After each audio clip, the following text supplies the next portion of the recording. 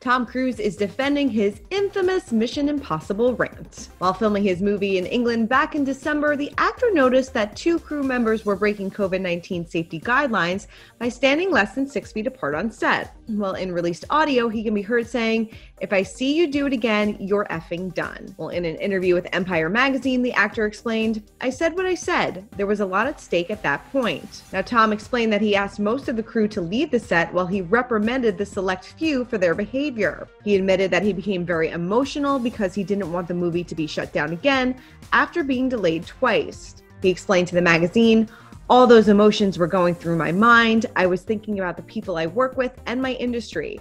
And for the whole crew to know that we'd started rolling on a movie was just a huge relief, and here we are continuing to film." Now, an insider told Us Weekly at the time of the outburst that the crew was walking on eggshells and believed it had a lot to do with his ego, and that good intentions aside, he didn't need to rant and rave the way he did. The insider added that the movie studio no doubt had COVID experts on hand to ensure procedures were followed, and that it wasn't Tom's place to scream at everyone from the rooftops. Mission Impossible 7 was shut down in October 2020 when several people on set tested positive for COVID-19 while filming in Italy.